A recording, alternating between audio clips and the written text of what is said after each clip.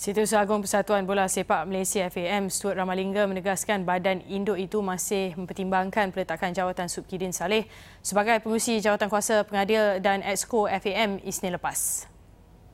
Surat peletakan jawatan dari Subkhiddin secara rasmi telah diterima FAM. Namun keputusan Subkhiddin masih dipertimbangkan badan induk itu yang kabarnya akan membuat perbincangan terperinci berhubung hasrat yang telah diluahkan pengadil berpengalaman itu. Disappointed, yes, definitely. He is the best man for the job. Nevertheless, perkara ini akan dibentangkan dalam Exco FAM dalam hujung bulan ini, dan kalau kita accept resignation dia atau tidak akan dibincangkan dalam Exco hujung bulan November. Pengumuman drastik Subkhiddin mengejutkan semua pihak. Bekas pemain bola sepak Perak Ahmad Syahrul Azhar Sofian juga anggap tindakan Subkhiddin perlu dinilai semula.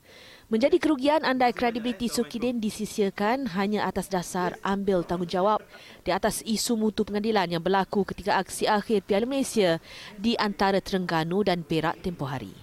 Kita mengharapkanlah ada pihak-pihak yang boleh memujuk beliau semula untuk menarik baliklah peletakan jawatan beliau. Tapi saya tak tahu, tetapi ini hanya pendapat saya lah sebagai bekas pemain yang pernah bermain dan beliau sebagai pengadil.